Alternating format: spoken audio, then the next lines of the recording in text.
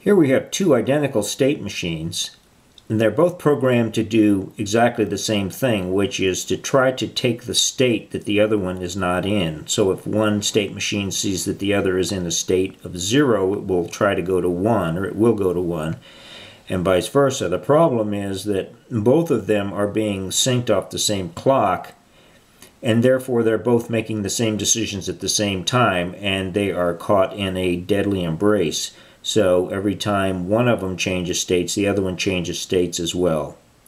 So they will never stabilize.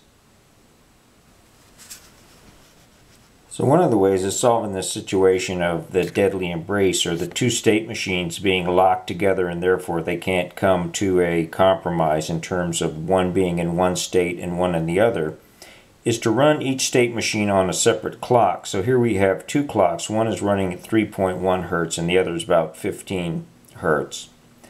And so now each one of the state machines has got its own clock, and this allows them not to be completely synchronized.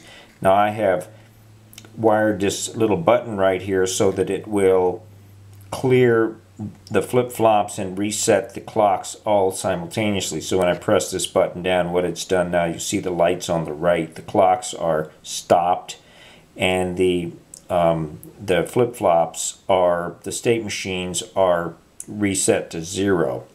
Now when I release this, they're going to scramble and try to find a unique state, and so we can try this several times and we can see it come to different conclusions.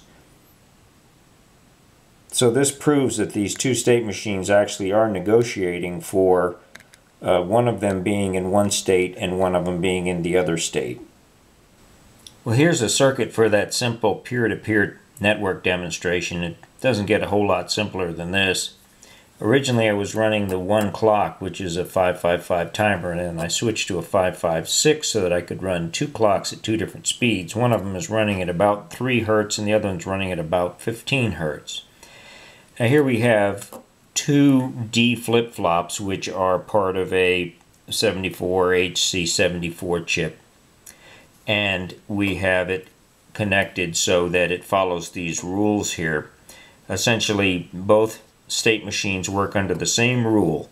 If the input, which is the other state machine's state, that's the input to each state machine, is the other one's state. That's input variable. If that input variable is the same as my state, then switch states. So that's all they're trying to do. And if they're both synchronized together, obviously they're going to be locked forever, switching back and forth trying to find a unique state. But if you run them at different clock speeds, it gives them an opportunity then to find equilibrium and each find its own unique state opposite of the other one. Here we have the LEDs that are indicating what state they're in, either 0 or 1.